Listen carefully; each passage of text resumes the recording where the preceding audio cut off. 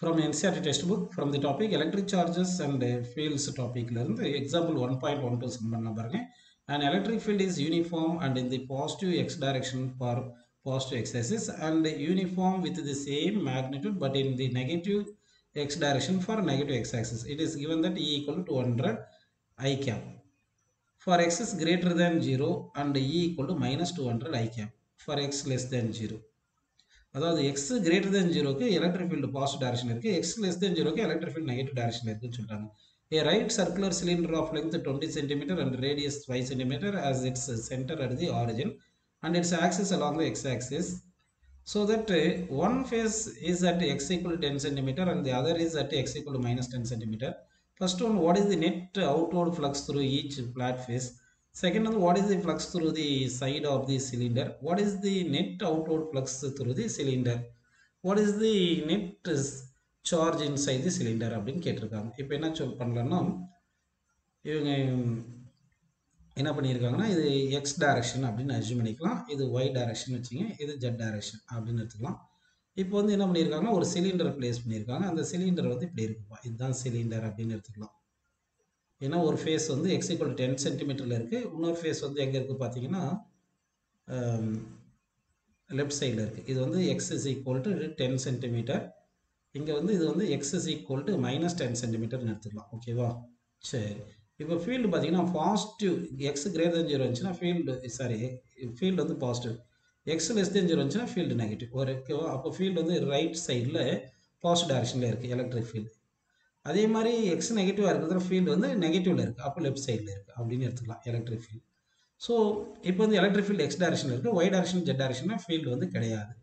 இப்போ வந்து நம்ம என்ன பண்ணலாம்னா வந்து இங்கே வந்து ஏரியா டைரக்ஷன் லெஃப்ட் ஃபேஸுக்கு அவுட்வுட் இருக்கும், ஏரியா இந்த டைரக்ஷன் இருக்குது, ரைட் ஃபேஸுக்கும் ஏரியா வந்து அவுட்வுட் இருக்குது. அப்படின்னா ஃப்ளக்ஸ் த்ரூ லெஃப்ட் ஃபேஸ் வந்து இ இன்ட்டு ஏ இன்ட்டு காஸ்ட்டை போட்டால் டீட்டா வந்து 0, காஸ் 0 அது 1ன்னு வந்துடும். அப்போது ஃப்ளக்ஸ் த்ரூ லெஃப்ட் ஃபேஸ் வந்து இ இன்ட்டு ஏன்னு வந்துடுது. ஃப்ளக்ஸ் த்ரூ ரைட் ஃபேஸ் போட்டோம்னா அங்கேயும் எலக்ட்ரிக் ஃபீல்டு ஏரியாவும் சேம் டைரக்ஷனில் இருக்கிறதுனால அதுவும் இ இன்ட்டு ஏ இன்ட்டு காஸ் டீட்டான்னு போட்டால் காஸ் 0 வந்து 1, அதுவும் ஃப்ளக்ஸ் த்ரூ ரைட் ஃபேஸும் வந்து இ இன்ட்டு ஏ தான் வருது. ஓகேங்களா? சரி, இப்போ வந்து இவங்க ரேடியஸ் வந்து 5 சென்டிமீட்டர் சொல்லியிருக்காங்க, லென்த் வந்து 20 சென்டிமீட்டர் சொல்லியிருக்காங்க. ஓகே, அப்போ flux through one of the face கேட்டாங்கன்னா ஃபர்ஸ்ட் வந்து flux through one of the face கேட்டால் லெஃப்ட் ஃபேஸ்னாலையும் ரைட் ஃபேஸ்னால ரெண்டுத்துலையும் ஈக்குவல் தான், அது இ இன்ட்டு ஏ தான் வரும். எலக்ட்ரிக் ஃபீல்டு இ இன்ட்டு ஏரியா வந்து பை ஆர் ஸ்கொயர்னு போட்டுக்கலாம். ஸோ எலக்ட்ரிக் ஃபீல்டு வந்து 200 இன்ட்டு பை வந்து 22/7 போட்டு ஆர் வந்து 5 சென்டிமீட்டர் சொன்னதுனால 5 இன்ட்டு 10⁻²² ஹோல் ஸ்கொயர் போட்டால் இந்த ஆன்சர் ஒரு வேல்யூ நமக்கு கிடைச்சிடும் ஃப்ளக்ஸ். இதை சிம்பிளை பண்ணால் ஒரு ஆன்சர் கிடைக்கும். செகண்ட் வாட் இஸ் ஏ வந்து what is net outward flux through each face தான் கேட்டுருக்காங்க, அப்போ ஒன் ஆஃப் தி ஃபேஸுக்கு தான் நம்ம எடுக்கிறோம். Second what is the flux through the side of the cylinder கேட்டிருக்காங்க. சைடுன்னா இந்த கர்வ்டு சர்ஃபேஸ், இந்த கர்வ்டு சர்ஃபேஸ் எடுத்தீங்கன்னா இந்த கர்வ்டு சர்ஃபேஸில் ஏரியா வந்து ஒய் டைரக்ஷன் இல்லை ஜெட் டைரக்ஷன் அப்படி இருக்கும், எலக்ட்ரிக் ஃபீல்டு வந்து எக்ஸ் டைரக்ஷனில் இருக்குது. அப்போ ஆங்கிள் வந்து 90 டிகிரி வருது இல்லையா? அப்போது செகண்டுக்கு வந்து என்ன ஆயிரும்னா flux equal to இஏ cos theta போடும்போது காஸ் 90 வரும்போது காஸ் 90 0 இருந்தாலும் ஃப்ளக்ஸ் இஸ் ஈக்குவல் டு 0 வந்துடும். இது third. What is the net outward flux through the cylinder கேட்டிருக்காங்க. தேர்ட் நெட் அவுட்வர்ட் ஃப்ளக்ஸ்னா இங்கே பார்த்தீங்கன்னா ரைட் ஃபேஸ்லேயும் அவுட்வர்டு தான் இருக்குது, லெஃப்ட் ஃபேஸ்லேயும் அவுட்வர்டு தான் இருக்குது. அப்போ நெட் ஃப்ளக்ஸ் அப்படின்னு பார்த்தீங்கன்னா that is equal to லெஃப்ட்வர்ட் flux plus ரைட்வர்ட் flux போடுங்க. ஆனால் ரெண்டுமே ஈக்குவல் தானே, 2 times of flux through left ஃபேஸ்ன்னு எடுத்துக்கலாம். அடுத்து ஃபோர்த் வந்து what is the net charge inside the cylinder கேட்டிருக்காங்க.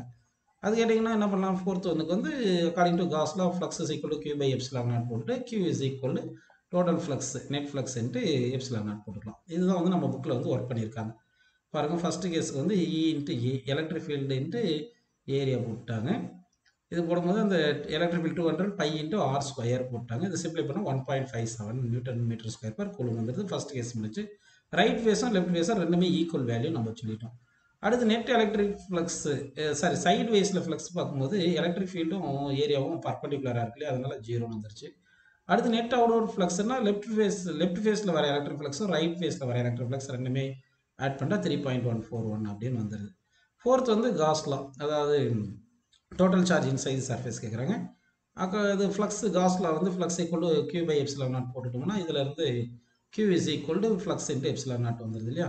அப்போ ஃப்ளக்ஸ் வந்து நம்ம டோட்டல் ஃப்ளக்ஸ் 3.14 வந்தது, அது சப்ஸ்டிட் பண்ணிடுங்க. எப்சிலான் நாட் 8.854 இது சிம்ப்ளை பண்ணிட்டு சப்ஸ்டிட் பண்ணிட்டு சிம்ப்ளை பண்ணிங்கன்னா நமக்கு ஆன்சர் 2.78 × 10⁻11 ஆன்சரில் கிடச்சிருது.